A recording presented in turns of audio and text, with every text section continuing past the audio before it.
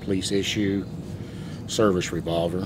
When Ed Angel lost his Smith & Wesson Model 10 revolver, he thought it was gone for good.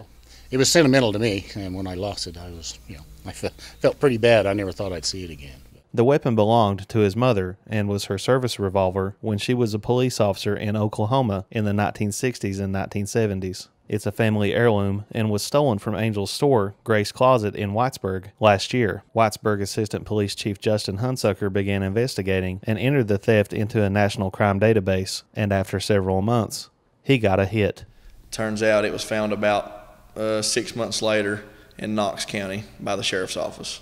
Hunsucker said the Knox County Sheriff's Office arrested an individual who was in possession of the gun, and recently Hunsucker made the trip to Knox County to recover the weapon and return it to Angel. He was just kind of like, "You found my baby. You found my baby. That's the pistol." I said, "Yeah, I found it," and gave it back to him. It brought a lot of joy to him and me both because it made it very fulfilling.